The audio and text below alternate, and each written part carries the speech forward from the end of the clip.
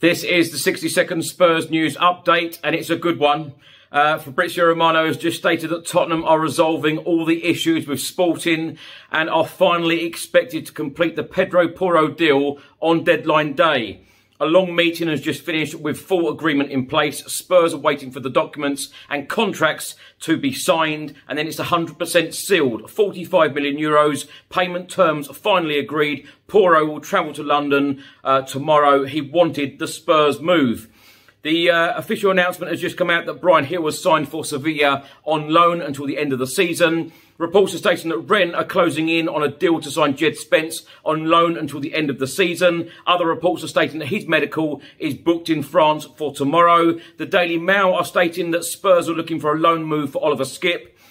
Spurs have just been drawn in the 5th round of the FA Cup against Wrexham or Sheffield United.